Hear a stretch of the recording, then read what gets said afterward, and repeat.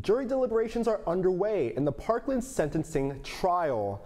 Life or death for school shooter Nicholas Cruz is now in the hands of those jurors. As the network's Daisy Leon reports, it's following the closing arguments yesterday by both the defense and the prosecution. This plan was goal-directed, it was calculated, it was purposeful, and it was a systematic massacre. Now, all of these years later, Nicholas Cruz is being sentenced. You're looking at the closing arguments in the case on Tuesday. The prosecution talked about the cruelty of the shooting. You have to figure out what? Something to say to the Uber driver because she may be suspicious.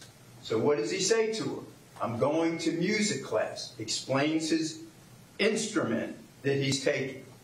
Saying Cruz researched other deadly shootings and came up with a tactical and purposeful plan for murder. Cruz pleaded guilty to 17 counts of murder and 17 counts of attempted murder. The jury will decide if Cruz spends the rest of his life in prison or gets put to death.